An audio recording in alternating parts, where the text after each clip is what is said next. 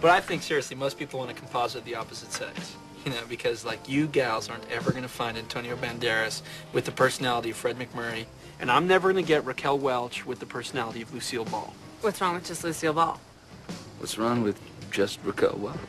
Amen. I mean, my biggest fear is, okay, that I'm going to marry the woman that I really want to hang out with and talk to in my golden years, but I die in some fiery car crash when I'm 40, and then I miss all those good years of having sex, you know? So don't get married. Barring some terrific advance in medical science that would allow you to splice Lucille Ball with Raquel Welch, what do you look for in a woman? Low standards.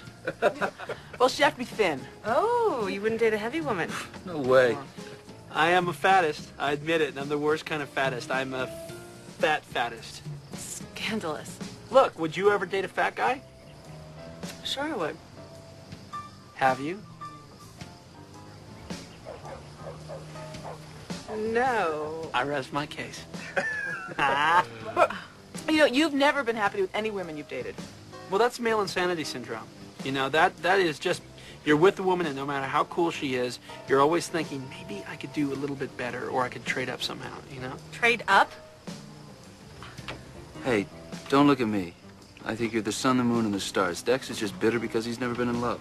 I love my dog. Very moving. Very happy for you. Jeremy!